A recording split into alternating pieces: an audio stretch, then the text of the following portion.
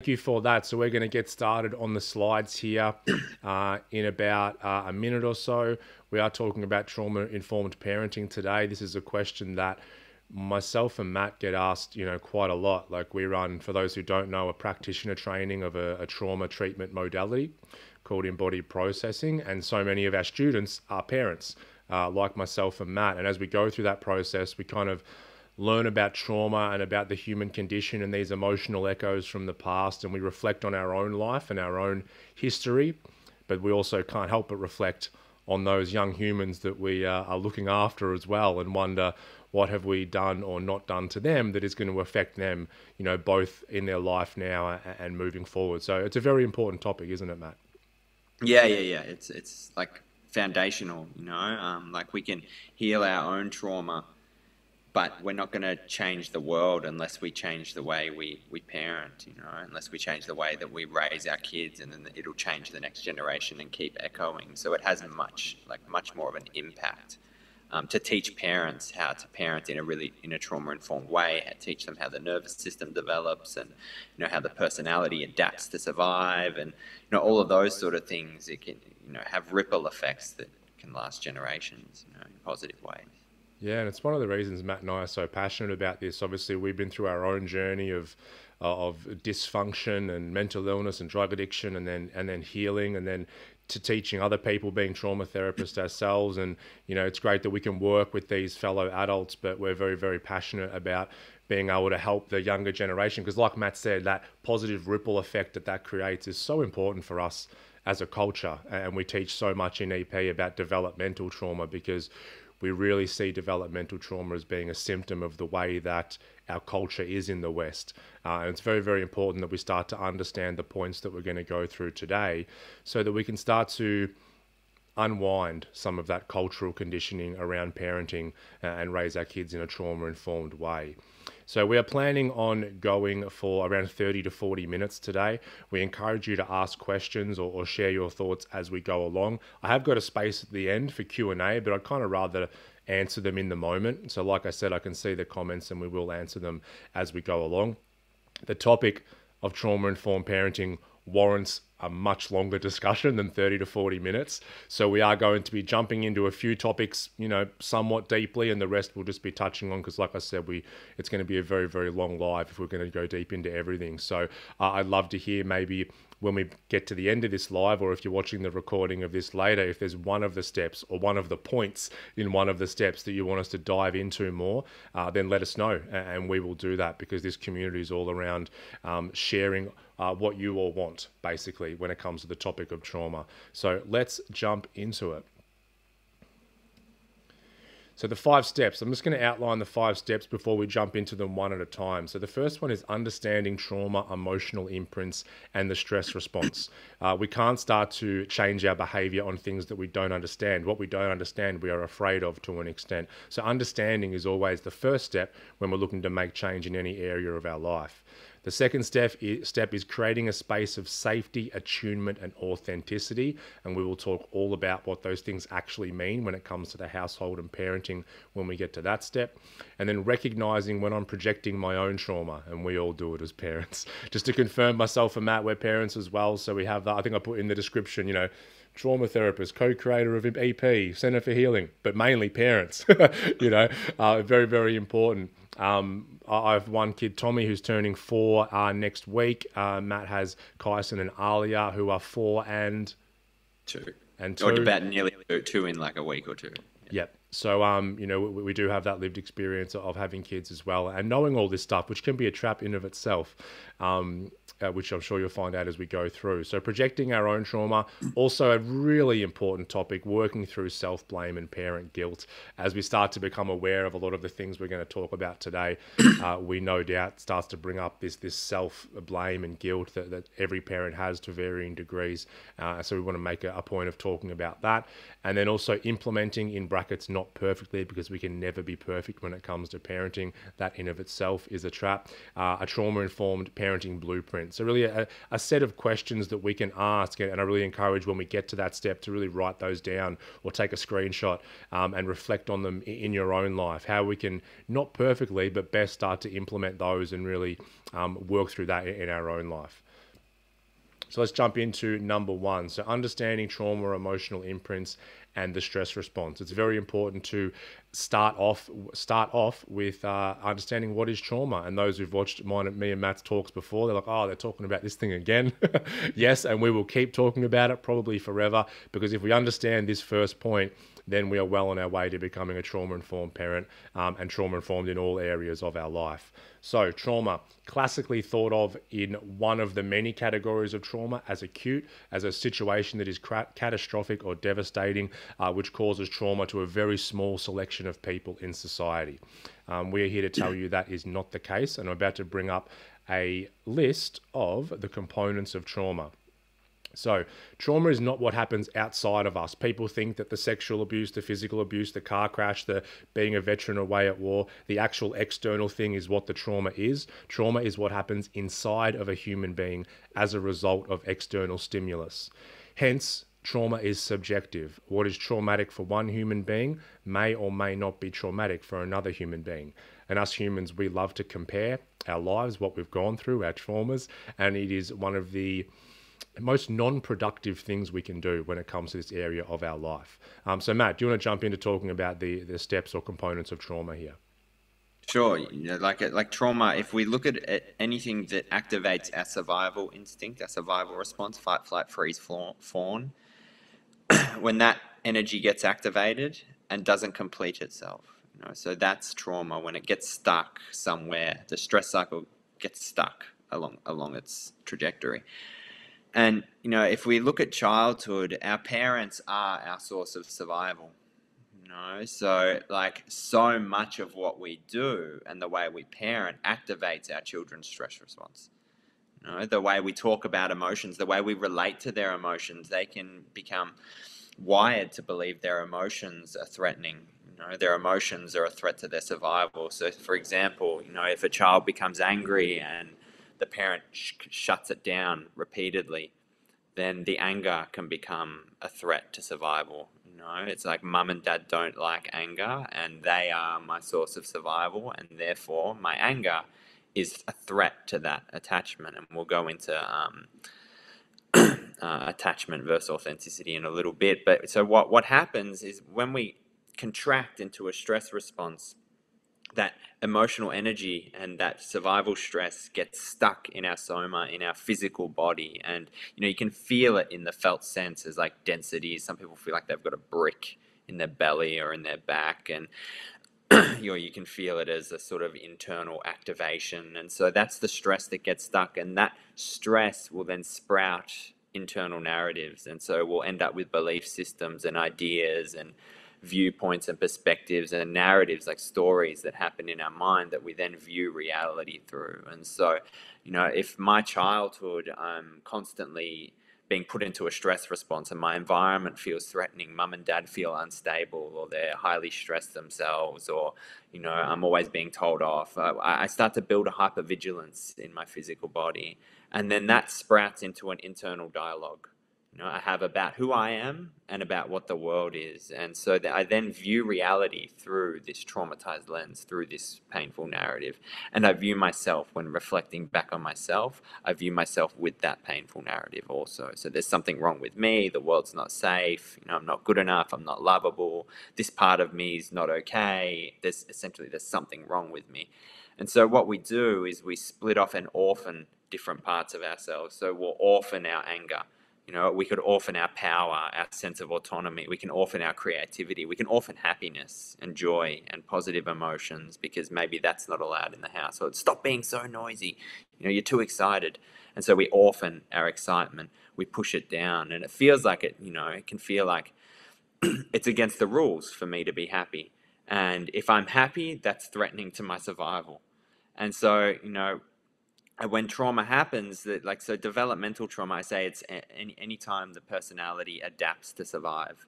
You know, anytime the personality contorts itself to survive its environment, to keep relational attachment. And so, you know, we all do that to varying degrees. And when a person's personality is completely oriented around survival, that I would say that's more at the top of the spectrum. And these can show up as all sorts of personality traits that, you know, we just take to be who we are, but really they're just survival adaptations. We trade our authenticity in order to keep attachment to our parents. And so so much of this is about how we as parents relate to our kids. So much so. And like Matt said, it's like we just decide that things, not decide, that we create that internal narrative that these states are not safe. So anger's not safe. Sadness isn't safe because I get told I'm a sook every time I do it. Or yeah, like Matt said, excitement is not safe because I'm told not to show off and, you know, stop embarrassing me as a parent, or that kind of thing. And so many parts of our authentic expression become not safe. And so we contort and contort and contort, and we kind of fit into this box of which will maintain our attachment to our caregiver. And then we lose sight of who we really are on the inside, and we become a functional adult in society who has all these unexpressed parts. And then we start to manifest things later in life, and that can show up as depression, anxiety, you know, addictions, drinking, physical issues, just that low level. We see it so much in clients that we've worked with, just that low level hum of anxiety that's kind of always there and never goes away. And we need to understand as a society that these states, you know, they aren't normal, and they're an accumulation of a lot of these imprints that happen. And, you know, hearing that, you might go, well, you know, doesn't everybody have trauma under that definition? Yes, everybody does have trauma under that condition. You know, we're not up to the parent guilt part yet, but, you know, my son Tommy, he has these traumatic imprints, and this is, you know, he was born after I got into this work. We'll never get it completely right or perfect. It's a part of it, but we can start to limit and become a better resource for our kids so they are more resilient and don't keep accumulating so much trauma that it runs into dysfunction later on in life. Yeah. The next one's around children being able to self-regulate and self-soothe. And one thing that, you know, a lot of parents have been taught over many, many decades, I think the narrative's starting to change now, thankfully, but it's a very, very entrenched idea, is that we need to teach children, mainly infants, how to self-regulate and self-soothe. Myself and Matt see that as a form of abuse, and it's not the parents' fault because that's the advice they were given, but it is actually impossible for a young child, an infant, to self-regulate and self-soothe. That is what the attuned caregiver is there for, to help them bring them out of stress responses. And we'll talk about that in a minute when we get to the development of the nervous system. But when we are, as a kid, taught how to, or not taught, but actually embodied how to come out of that stress response by an attuned caregiver, then our nervous system learns eventually how to self-soothe. A young nervous system will never learn how to effectively self-soothe by being left alone to sort it out themselves, or being put in timeout. That's another one that a lot of parents have been told, put a kid in timeout when they're not behaving correctly, which is actually going to create more of a dysfunctional nervous system than one that is resilient and can eventually learn to self-soothe. This will make more sense actually when I bring up this next diagram around the nervous system. We've kind of already touched on the acute versus developmental trauma dot point, so we'll jump into the nervous system one. Once again, this can get a little bit confusing if you haven't done much nervous system research or research into polyvagal theory. But to break it down really, really simply, there are different branches of our autonomic nervous system. You'll see on the right-hand side here is the sympathetic nervous system. So these are the more active states. So think of fear, anger, excitement, activation, that kind of energy like that. And the parasympathetic is more the suppressed or depressed emotional states and nervous system states, which can look like rest. It can also look like dissociation or shutdown. There are many, many branches to that parasympathetic nervous system. You'll notice down there, the middle one of those three branches coming off the PNS is the ventral vagus. The ventral just means that particular part of the vagus nerve, which is the 10th cranial nerve going from the base of our skull to basically all organs and areas of our body. When we are young, when we go into a stress response, so fight, flight, freeze, which we spoke about in the last little graphic, we'll either go into a sympathetic response or a shutdown response.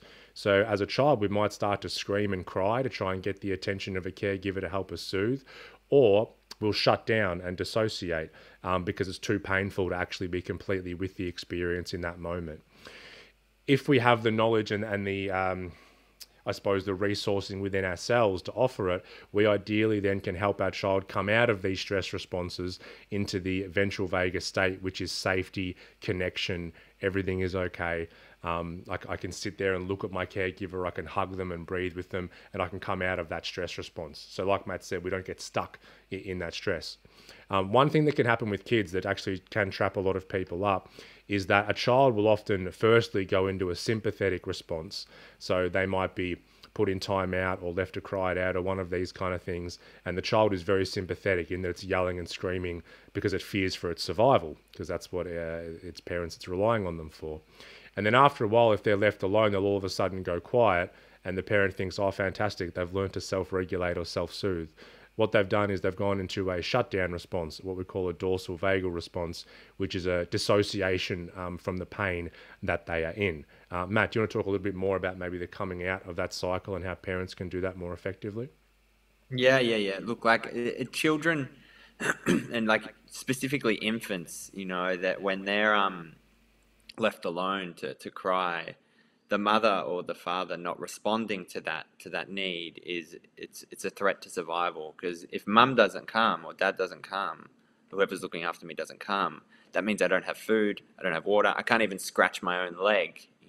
It's like that level of powerlessness there. It activates all the survival responses. So the infant will go into terror, then it will go into rage, and then it'll go into complete shutdown. So if you look at it like a mouse that's being chased by a cat, it's in a flight response, it's terror, and then it'll get cornered and turn around and have to sort of fight, so it's in rage, and then say the cat catches it in its mouth, it goes into a shutdown, goes limp, and that's when it stops crying. They call it trained helplessness. You learn from a very young age that you're not cared for, that you're helpless, and so that helplessness gets embedded in the nervous system. And as children get older, like, this changes, but it really depends, because in those first 3 years, that's how they're being patterned, that's how their nervous system's being patterned. And children don't get traumatized because they get activated. They don't get traumatized because they get hurt or have emotions or experience rage or experience distress. That's not what traumatizes them. What traumatizes them is when they're left alone with their distress, because they haven't developed the areas of the brain that can assist in regulating out of that cycle. So what happens is, over and over, they go into a survival response, or what can happen, they go into a survival response and then they shut down, they dissociate over and over and over again. And so the nervous system never learns to come out of distress. And how the nervous system learns to come out of distress is via regulation with the parents or with the caregivers. And so you picture a baby's crying and then mum comes in to pick it up. It's that relief. Like even touching on the foot. I know when we're in the car and our daughter's crying, their mum will reach around and hold her foot. And you can feel that brings a level of safety, of resource there. She doesn't feel like she's left alone in that moment. And so that helps the stress response complete itself. So the issue isn't that they're crying and they're screaming. The issue is when they're left alone with that, because the areas of the brain start to develop by thousands and thousands of experiences of co-regulation. So their nervous system, it's like a sensing organ, and it can sense its environment. And the more it has the experience of coming out of distress, the more it has the experience of being supported, to come out of distress, the more that becomes the pattern. And so, that's the difference between someone who, experiences stress as an adult, doesn't go into a full panic state, but can make a cup of tea and just sort of come back to relax, versus someone who lives in like a state of perpetual anxiety and terror and, starts using like heavy medication or goes and uses drugs, shooting heroin every day just to cope with that level of activation that never ever got to find completion. And so, as these patterns happen, they become the way that we navigate the world. It's automatic. We're constantly reacting from lots of all these different states. And some of us never get to experience a ventral connected state because we never experienced that with our parents. And that's one of the things, we won't go into it here, but Matt and I, our story is one of, a drug addiction and that kind of thing. And when we finally felt that by doing a lot of therapy and working on a lot of these imprints, when we first felt that everything calmed down, it was such a foreign state. I'm like, what's this? What's this, peace? Contentment? What is this? And then we're like, oh, that's what I've been searching for all of these years with drugs and alcohol. I just wanted to come out of either my activated sympathetic state or my shutdown and dissociation. But I didn't know that it was available because it just wasn't patterned early on in life. So really important. And like a real world example, like I see it with my son a lot, and I'm sure your parents will have this experience as well. It's like, there's this sigh, and when you understand, the nervous system, you can tell kind of what's going on within the human, whereas he might be having a meltdown, a tantrum or something, and if we're able to hold a safe space for that, not shut down the anger, and then eventually he'll go into my arms and he might still be crying or screaming, but then after, whether it's a 1 minute or even 25 minutes, there'll be this and that's his system finally coming out of the stress response.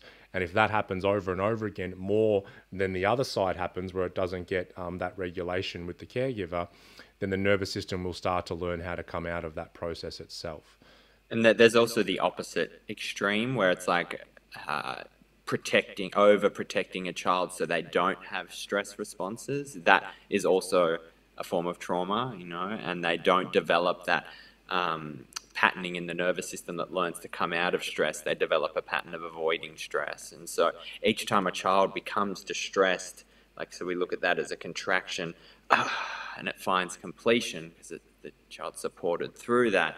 That's what patterns the nervous system: contract, expand. So stress is just as essential as coming out of stress. Like a lot of parents who get into this sort of trauma space, it's like they try to then avoid stress. Yeah. But that's not helpful either. No, it's a great little point, because you're right. It's like these states on this diagram, they're all very, very normal. They're part of being a human being. And the one trap that it's very important is that, I've seen it within myself a couple of times, and it's like as soon as a child goes into stress, like, no. Like, no stress. It's like, no, that's part of being human. That's part of life as well. It's not the stress, it's what happens afterwards. Yeah. And this is why the first 3 to 7 years are so important. Our nervous system is always adapting as humans throughout our life, but it does a lot of that early map of the world is created in those early years. Now, the beautiful thing about that is that we can readapt our nervous system by going back and doing a lot of, deep work around these imprints and trauma and nervous system regulation later in life. But those first 3 to 7 years are where that map's created. Yeah. So it's like, our nervous system is trying to detect threat and then determining what the best action is for that threat. And so let's say that anger was never safe, then I'm more likely to go into a shutdown response than express my needs or express some sort of sympathetic state, because that's what was patterned early. And whereas other people have that very strong fight response and they will go into a sympathetic response. But both of them tend to not know how to come out of that. And if you're thinking, I've got that going on, you're not alone. Most human beings have that going on to some degree. And just quickly, I want to point out as well, like as parents, our children will then trigger our unprocessed responses. So if we have issues experiencing our anger, then our children will trigger our issues that we're experiencing. Like someone put in the comments, it's very difficult reparenting yourself while parenting your kids, and that's essentially the journey, because your children will bring up your stuff. They'll show you where you're still holding trauma, and so we have to learn essentially to sort of have a dual awareness. We have to learn to hold space for ourselves and feel what's coming up for us, whilst at the same time not disconnecting from our kids. And it's okay that we have stuff coming up. It's okay that we get anger come up. It's okay that we want to yell at them. It's okay that we feel that way. All those are normal. And because what we can do as parents is then suppress our stuff, but that's not co-regulating either. Co-regulation would be being able to meet my own stuff as it arises, whilst being able to hold eye contact and not disconnecting, looking away. And that's the practice, that's the journey. And there's no, I don't know anyone who gets it perfect. I certainly don't. Me neither. Yeah. If anyone does get it perfect, let us know in the comments. We'll interview you. Someone just said they are our mirrors. 100%. They certainly are. And when we can see it that way, and like Matt said, really hold space for ourselves in that process. An example from my life, I remember when Tommy came into my life, and early on, like Matt said, they'll bring up a lot of unconscious, because I'd worked through a lot of stuff in my life, but there's so much unconscious baggage that comes up in new life circumstances, and being a parent's a very big life circumstance. And I noticed there were times when he would be, screaming and yelling, and my the automatic reaction would be, don't be such a sook. It would just replay in my head. I wouldn't say it externally, but it would play in my head. And then I would realize, oh, that's not my voice. That's what I used to get told all the time when I would do that. And so then I have to go through the process of really holding myself and grieving that that's the way that I was treated. And also having compassion for my dad, because he was probably told a lot worse than that when he was a kid. And so we have to really, like Matt said, have a dual awareness around, yes, being a trauma-informed parent and holding space for our kids, but also being very aware of what's coming up for ourselves and holding ourselves like we were a kid as well. Yeah, and what gets in the way of us being the parents we want to be is our own childhoods, our own conditionings, the way we were, so the way we adapted, and so it is about self-awareness. That's first and foremost, because we can know all this stuff and sort of do it intellectually and hold down all the other parts of ourselves that sort of out of alignment, but it's disembodied. It's not tuning on the nervous system level. It's just like an intellectual idea that we've read out of a book. And so the really deep work comes on ourselves. It doesn't come on the way, like by trying to be a good parent. The real work is working on my own stuff or our own stuff. Yeah. Someone has commented, we are all imperfect humans just trying our best. That sums it up so well. Thank you. That's beautiful. Step 2, safe space. So create a space of safety, attunement, and authenticity. So we touched slightly on attachment and authenticity. Some of you watching this may have, heard of this concept before, but basically attachment is everything to a child, and that's to our caregivers, mum and dad, or whoever the caregiver is. We will attach, and that attachment equals survival. So we will do whatever we can to maintain that attachment. If part of our authentic expression is a threat to that attachment, then we will choose attachment over authenticity every time.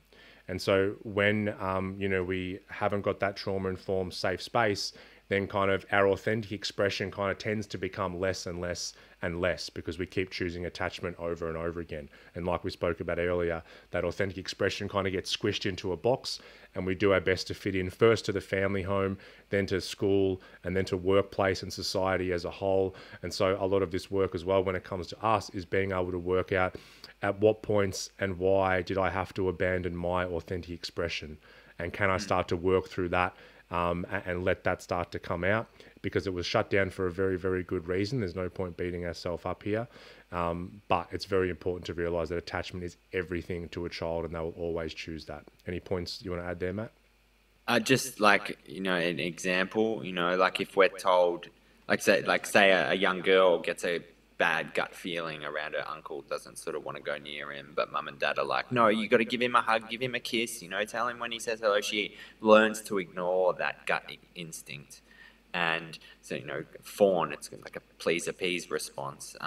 And so she sacrifices that authentic gut feeling for the sake of attachment to her caregivers. And we do that over and over and over again. We lose touch with our authenticity completely, and we live completely from an adaptation.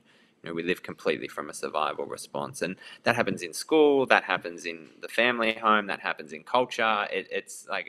It's rife within Western society. And, I think it's only just beginning to be recognized that, with the work of sort of Gabor Mate and stuff, how important attachment is to a child, and a healthy attachment, and how honoring and celebrating their authenticity and their uniqueness is. It's so important. Yeah. And so when a child knows that there is a healthy resource present in the household, that's going to help them feel very, very safe in their attachment and less likely to abandon their authenticity. So when we talk about resource is a resource of safety, one that can help us bring us out of distress and help us soothe that nervous system and bring us back into a regulated state. So the way that a child will look for a resource, a really good example came up a while ago from a session in our community when someone were working on a memory where they were at home, and I think they were learning how to spell or do math or something. The father was trying to teach them, and she didn't know how to do it. And the father kept getting more and more angry and was starting to yell at her, like, "Why don't you get it?" And wouldn't let her get up as she was trying to get up out of the chair in the lounge room. And there was a moment which illustrates it so well. And she was saying, "I sat on the chair and my father's right here yelling at me, and all I was doing was looking around for mum." And mum wasn't home at the time. That's the child looking for a resource. They want to find something to help bring them out of that stress response in the face of threat. Now, one of the things that happens in the household is the people that should be being a solid resource and bringing us out of stress response are the ones causing the stress. So and that's where we get tripped up a lot, right? But the child will always look for a resource. It'll always want to be coming out of that response. So it's very, very important to note that. But there are, unfortunately, many, many unacceptable emotions and behaviors happening in a household. We've got overcoupling there in brackets. So overcoupling, an example that we use a lot, is one of anger. We'll bring up anger time and time again because anger is such a shut down emotion as a culture in our society. And it's no wonder that as we grow up, so many people are struggling with this fawn response, being people pleasers, putting everybody else first, abandoning themselves, then running into health issues. It's because there's such a great shutdown in most people of that emotion. And so what happens if that's patterned when we're younger, if anger was unacceptable, then if that's patterned enough times, when we're an adult now, 20, 30, 40 years later, whenever a situation elicits anger within our system, even if we could give a healthy anger response of just stating a boundary and saying no, once that anger reaches a certain level, the nervous system and the emotional body, the subconscious, will shut down that anger and say not safe, and we'll go into a shutdown response and not express our needs. We have this going on not just with anger, but with other emotions as well, purely because there were unacceptable emotions within the household. So it can be sadness, can be joy, can be guilt, can be all sorts of things. The shutting down of a child's positive emotions, we have chatted about this a little bit already, but it's an important one to note. So many parents, get embarrassed of their child's behaviors, or they want to, make them just fit into the crowd. And this, once again, is shutting down that expression of the child. This is sort of one of my life. It was like, Ryan, stop boasting, Ryan, stop showing off. And so once I grew up and got older, as soon as I would start to get somewhat excited and express myself, I would have this shutdown response, which I'd, stop it. Not safe. Hence why I would use drugs and alcohol a lot, because then that mechanism would go away and I would actually express myself in a way that I wish I could when I was sober. Once again, the thing that we deem the problem isn't the actual problem. Punishment, reward, and the drug of approval. I love the term drug of approval. I think I heard this first when I was listening to the book Awareness by Anthony DeMello, when he was speaking about how our parents unconsciously, not their fault, unconsciously get us hooked on this drug of approval at a very, very young age, where we're trying to make up for this perceived lack of approval by our parents from the rest of our lives. And I've worked with 50-year-old men whose dads have been dead for over a decade, but most of the actions they take in their life are still trying to impress their father because they got hooked on that drug of approval at a very, very young age. It's one that we get praised and loved and we get affection poured on us when we achieve certain things, as opposed to just being who we are. I try and make a point of going up to Tommy when he's sitting on the couch doing nothing and telling him how much I love him and how much he doesn't have to change. Whereas a lot of us, when we grew up, it was only when there was an achievement. I got an A on the test. I kicked 4 goals at football, or some sort of achievement-based thing. And this is how that drug of approval can start at a very young age. Matt, do you want to touch on attunement and co-regulation in the household? Yeah. Look, I think we sort of touched on it already with the co-regulation part. Someone, I think it ties into someone's question. Oftentimes there is disconnect on my end dealing with my own trauma, and yet my daughter wants the attachment, but I totally disconnect and shut down. How can attachment and safety be created in a situation like this for a child where a parent is activated but a child is not? Both need safety. And it's really, really difficult. It comes back to what I was talking about when our own stuff, can get activated, and the compulsion to sort of disconnect. Something I personally try to do is hold eye contact, whilst holding space for myself, have my child in that space and, consciously remaining connected to them, talk to them, tell them it's not your fault, and stay right there present with them. It's like if I've got anger coming up, I try to hold eye contact, and look at my kids in the eye whilst I'm fully feeling my anger. So it gives that sense of being connected, because it is the sort of disconnect you know, that's the issue. It's not the actual anger that's the issue. And so, you know, firstly, cultivating awareness around that. Because if we're aware that we're disconnected, we can consciously choose to reconnect, you know. And if we're overwhelmed to the point, you know, we can't, we can't reconnect, you know, because that can also be an issue. If we're overwhelmed to that point, I would say get some help with a one-on-one therapist, you know, one-on-one somatic therapist. I've also seen some people, if their children are kind of old enough and mature enough and able to have that conversation, is just being really open and saying, you know, I understand what's happening for you, but also when you go into that state, this is what's happening to me. And I would love if we could, you know, tackle this together. And that often will look like professional help and that kind of thing. But I've seen some families really heal together in that space. And I think that's really beautiful. Yeah, communicating with the kids, being honest, you know, talking to them about it, because otherwise they believe it's about them. They create an internal narrative like there's something wrong with me. Mum won't look at me. Mum doesn't love me. I'm unlovable. I'm not good enough. Blah, blah, blah, blah, blah. And so, you know, talking to them about that when we've got stuff coming up. You know, I always say to my son, "Oh, Dad's got a lot of anger in his belly at the moment." Yeah, you know, like that's beautiful. I say it all the time. Yeah, beautiful. Someone just asked the book, so Awareness by Anthony DeMello. So I think it's DE space MELLO. That'll be close enough though if you Google it. So in the womb, I'll just touch on when does attunement and co-regulation start? It starts in the womb. So for those tuning in who are thinking about having children, or maybe there's one on the way, that process actually starts in the womb. There's so much good research around in utero development right now. You know, babies that are the parents had a very, very stressful pregnancy are born with higher levels of cortisol, the stress hormone in the system. So very, very important that we can attune to our child, even though they haven't joined us outside in the physical world just yet.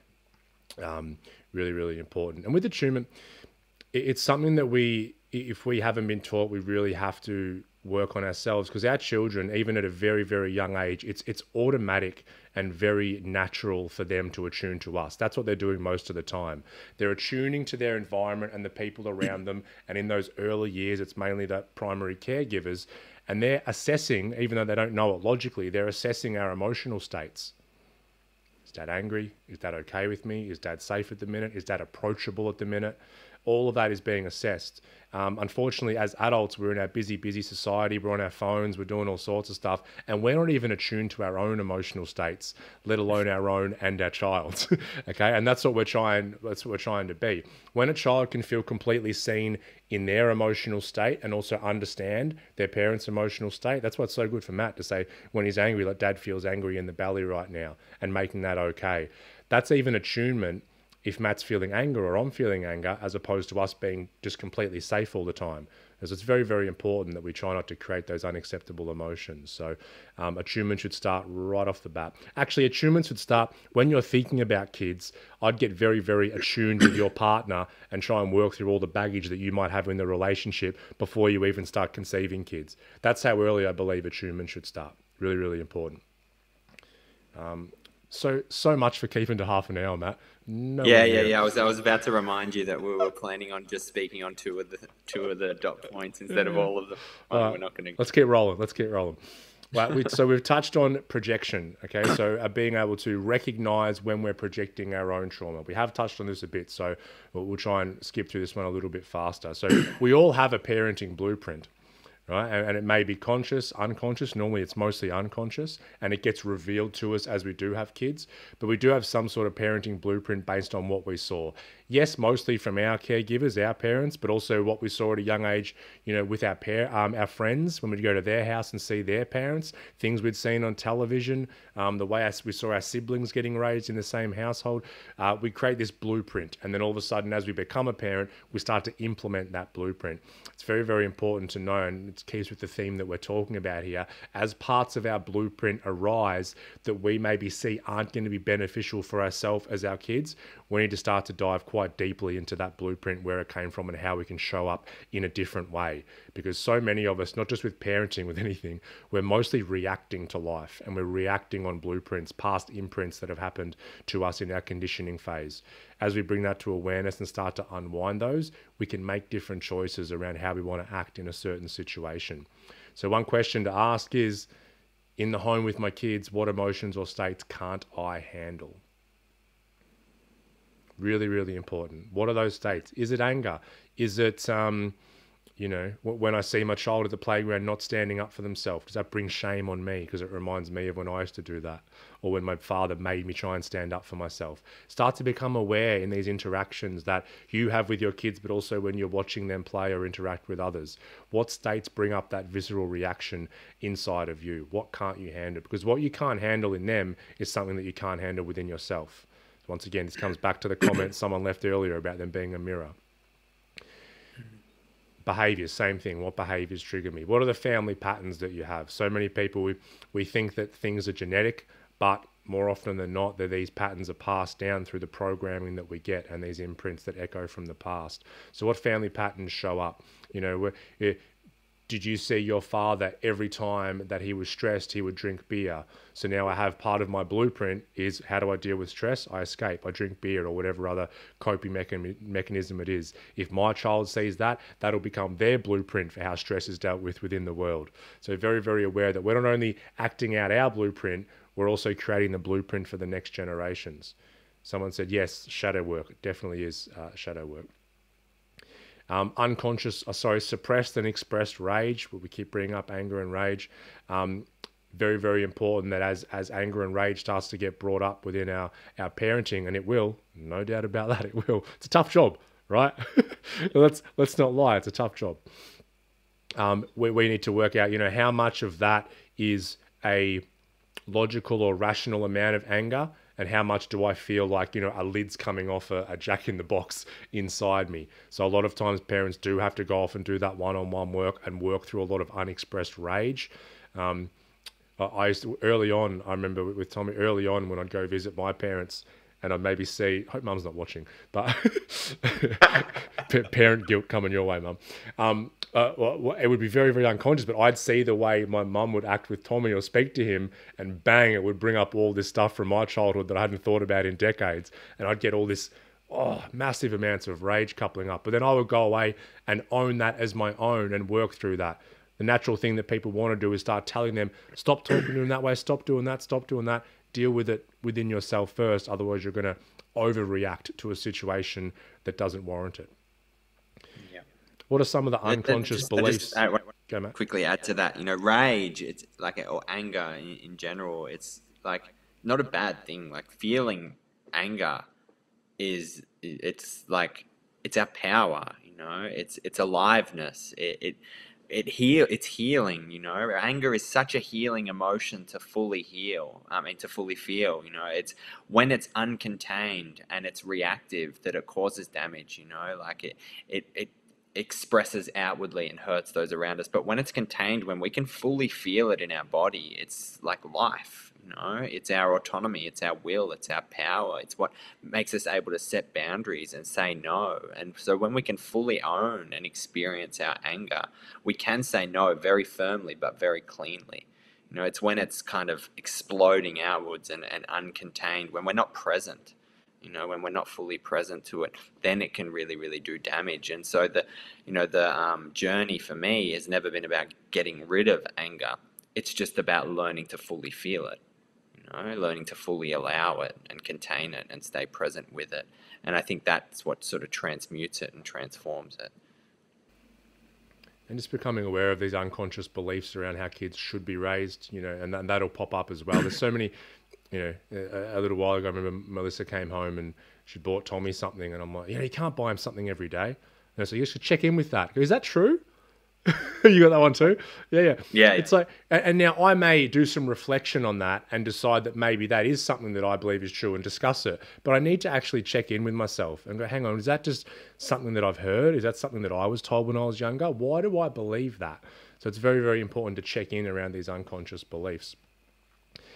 Control is fear, and fear is the opposite of love. So many parents that we speak to are trying so hard to control their children, control their behaviors. Control is always going to come from a place of fear. If we're coming from a place of fear, then our children, with their natural attunement that they have, they will pick up on that, and that's not going to be a place of healthy co-regulation.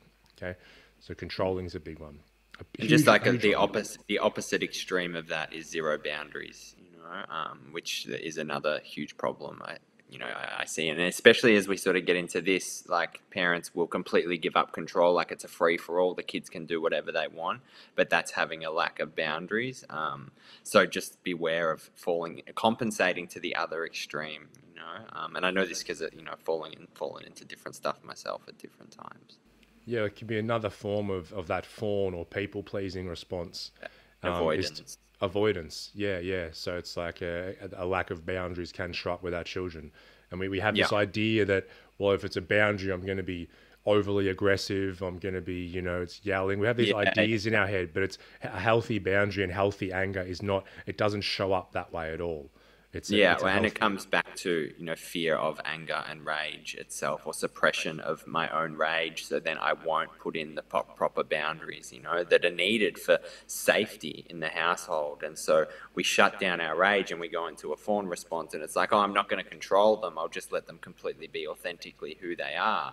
Whilst they're sticking a fork in the PowerPoint. It's like, you know what I mean? Like this extreme example, but it's like, it can go to that complete other extreme, which is just the other side of the coin. It's the please and repeat, or the fawn response. So integrating anger is essential, I would say, in that area. If people want to understand what integrated anger looks like, the movie V for Vendetta, it's a great movie, by the way. Natalie Portman plays a character in that, and she goes through this heavy trauma, and she goes through this kind of integration process of anger and rage, and she did so incredibly well, like as an actress, to see it. Right at the end, she's about to send this train to Parliament House, I think it is, to blow it up, and she's in the train, and the policeman comes holding a gun at her, and she's about to like put it into forwards, and he goes, step away, from the control, and she looks at him in the eye, and she just says, no. And it's like, I'm getting chills thinking about it. For those who haven't watched it, please watch it. But it is such a great example of integrated anger. It's not aggressive. It's not our classical ideas of anger. It's a no that is 100% authentic and is meant. And it's so powerful. You can feel it watching it. Last dot point here: forgetting who you are and losing yourself in the role of parent happens so often. So many mums out there. Without kind of stereotyping, so many mums tend to lose themselves in the role of a parent. Another movie reference, I don't know, I've never really do movie references, but I'm doing two in a row. The Shift, wonderful movie. I encourage that you all watch it if you haven't. There's a few characters in that. It kind of goes through their journey of questioning who they are and their values in life. It's a Dr. Wayne Dyer movie. And there's this mum of two who's clearly lost herself in that role, and she starts to remember how she used to paint and be an artist when she was younger, but she hadn't done it since she was a parent. And she's on a walk, she's sort of asking these deeper questions, and on a walk with her kids and the husband in nature, and she stops and just gets completely lost in a trance, staring at these trees. And the kids are yelling at her, and one of the kids runs up to her and says, "Mum, what are you doing?" And she said, "I'm just thinking how I would paint these trees." And she goes, "You don't paint trees, Mum." Like he thought paint on the tree. She goes, no, like a picture, a painting. And the kid says, "You don't paint, Mum," and then run off. And she has this epiphany that her own children don't actually know who she is, because all she has become is a parent. So it's very, very important that we have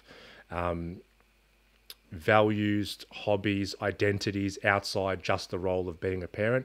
Otherwise, we'll lose ourselves. And that's when empty nest syndrome and all that stuff comes into play as well. Fourth step, parent guilt, working through self-blame and parent guilt. Matt, why do we blame and guilt ourselves as parents? Why do we do it? Yeah.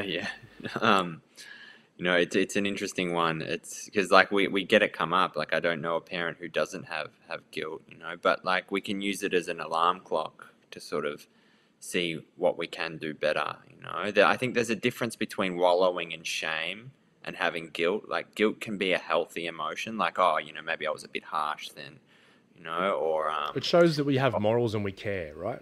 Yeah, exactly. Like, oh, maybe I did overstep that boundary just then, or maybe my own stuff got projected in that situation, or I was in over one when I didn't handle that, the way I spoke to my son or daughter well in that situation. And so we can get guilt. I think there's a big difference between that guilt, because the guilt can be like an alarm clock that says you need to be aware of something.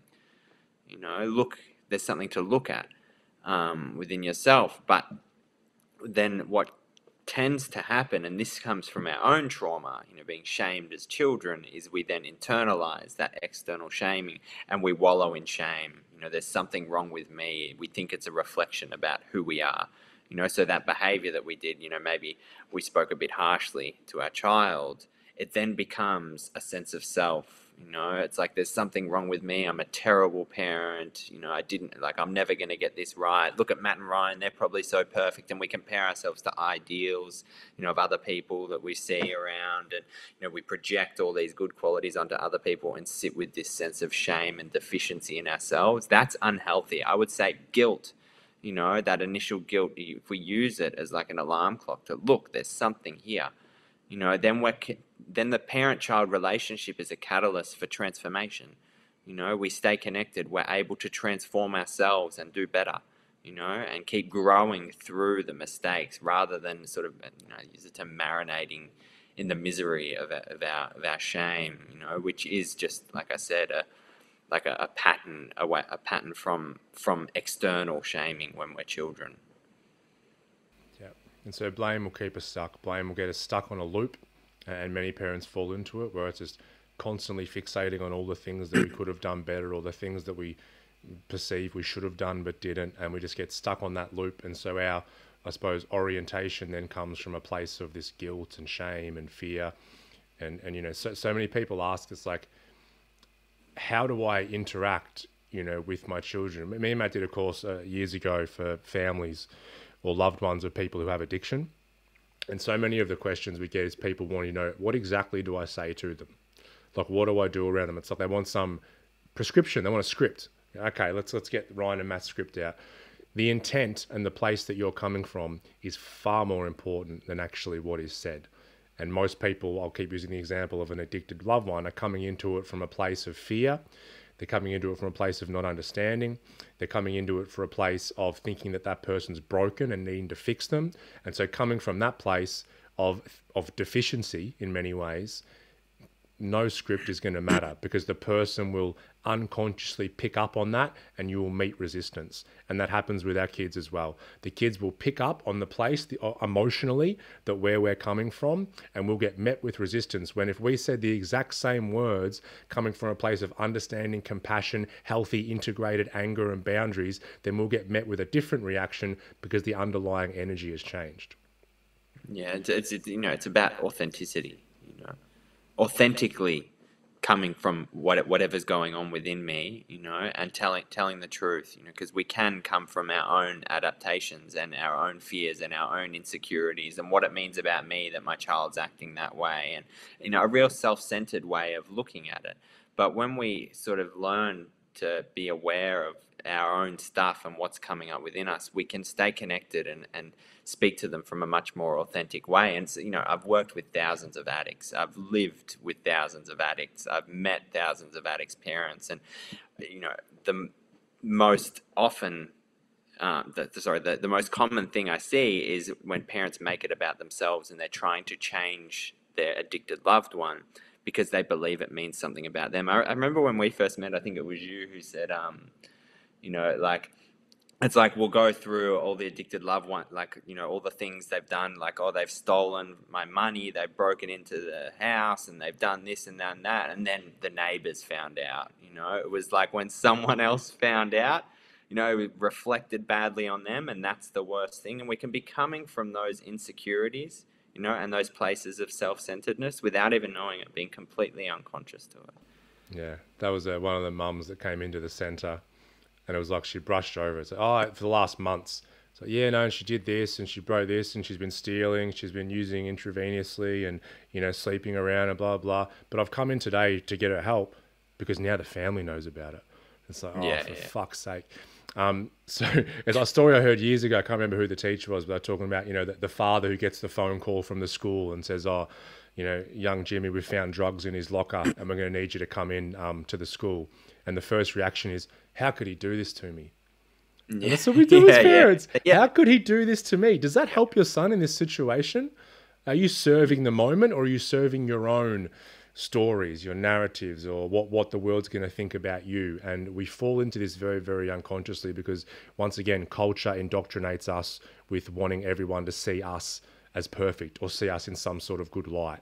And that comes back down to like the survival instinct, because tribal mentality, like we needed our tribe to survive, for thousands of years. And the way we were viewed by our tribe, by the people in our village, was essential, that we were viewed well for our survival, so we could have that connection because we relied on the community. And that's showing up now as, how could my son do this to me because he's got drugs in his locker? It's like I'm being viewed a certain way because of my son's actions, and that's threatening to my survival. So it's like a collective kind of trauma that carries through. I'm just imagining the son going, I don't even like drugs, I don't even want to do them, but I'm going to do them just because I know that's going to annoy dad the most. Yeah. Ignorance isn't bliss. A lot of people start to understand this stuff and go, I wish I didn't know this because now I'm reflecting so much on my own childhood and that of my kids. It's not bliss. It can be a bit of a shake up to the system, but it's very, very important. If we want to change the way that we parent and show up for our kids and ourselves, we need to understand and know this stuff first. We can't put it back in the box and just hope things change, because it won't. Forgiveness and the learning process, very, very important when it comes to removing self-blame and parent guilt. So finding the right support and working through that. So a lot of parents, it's important that we do that one-on-one work if it's necessary, or we find, those groups, and there's many groups around of parents who are going through something similar, and we can start to not wallow with them, but learn from each other. Okay, we might want to express things that need to come out, but then we want to ideally learn from each other and work out, hey, what am I going to do with my parenting blueprint from now, as opposed to spending 90% of my time just wallowing in guilt from the past.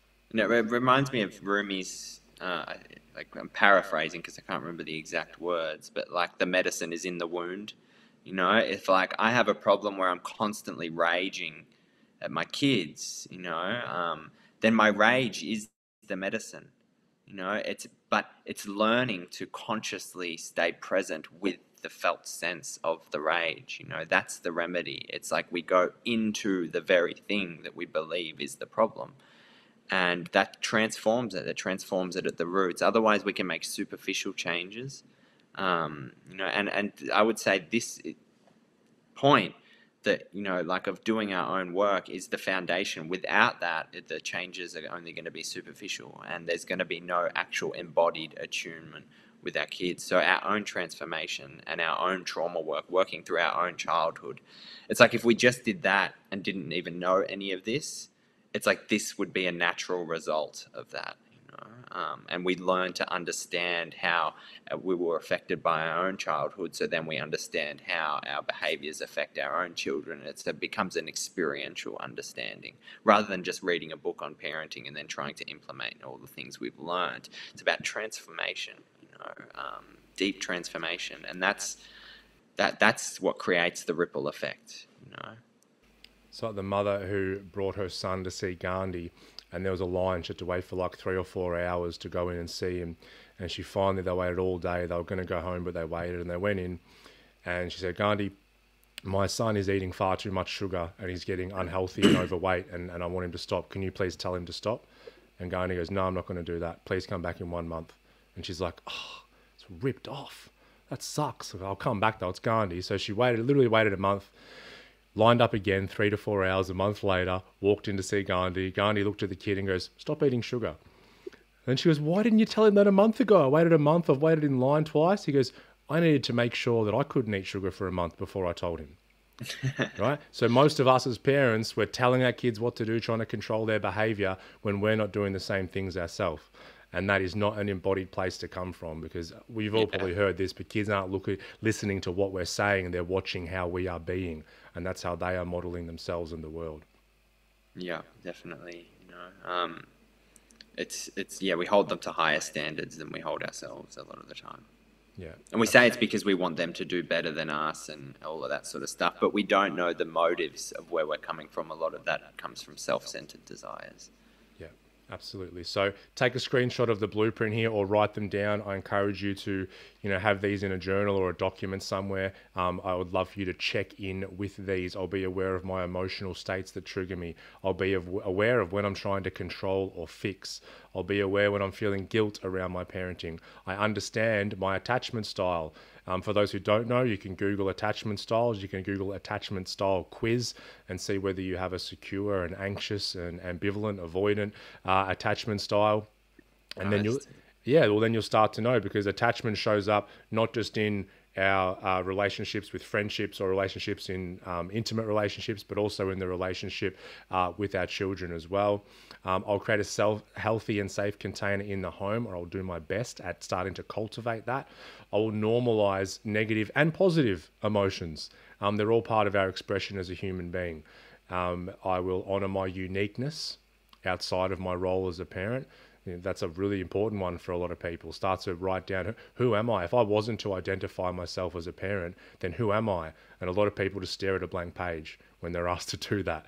Very, very important. And I will become an authentic example by embodying this work myself, which is what we just spoke about just before. So I encourage you to write that down. I'd love to, if you reflect on those and feel comfortable, I'd love you to share them in the group or underneath this video as you do that. But Matt, I've got to run in a minute, so we've got to be quick here. Cool. I left this slide in here. This is one when Matt and I are doing a presentation about embodied processing we have in here. So this is actually in the context of practitioner and client, an orientation that we like to teach our pracs to bring into session, but it's so apt for dealing with children as well. And that is, all is welcome here. All of you is welcome here. If the child feels like all parts of them are welcome in the household, then they are not going to fear their attachment being taken away, and they're going to feel safer to be authentic. I'm not here to fix you. You're not broken.